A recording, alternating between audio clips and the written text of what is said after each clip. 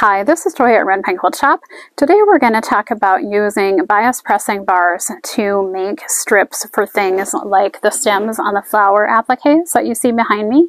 So to work with a pressing bar, these are sometimes called bias bars. You may see them called loop pressing bars, but they are a heat-resistant plastic that you can press on top of.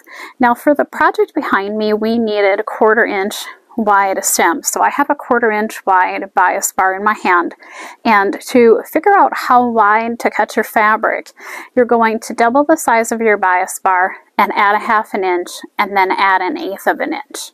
The 1/2 inch is for your seam allowance and the 1/8 of an inch is to give you just enough, a little extra room to get your bias bar inside the tube or the loop after you sew it.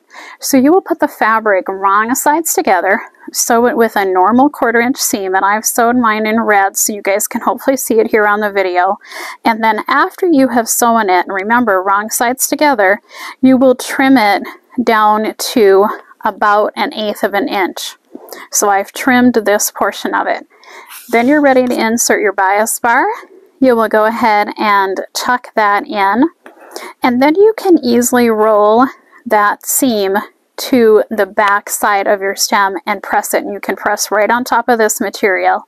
After you've pressed it, you'll go ahead, you can keep sliding this through your tube as you go if you have a longer tube. After you've pressed it, I usually press it on the back and then I press it on the front.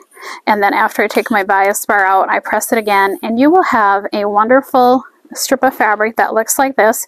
It is totally enclosed. There are no raw edges on the front side, and you can use it for stems on appliques. So it's a great way to make those narrow little stems when you need them for applique projects. Thanks for joining us today. You can find this tool on our website at redpinequiltshop.com.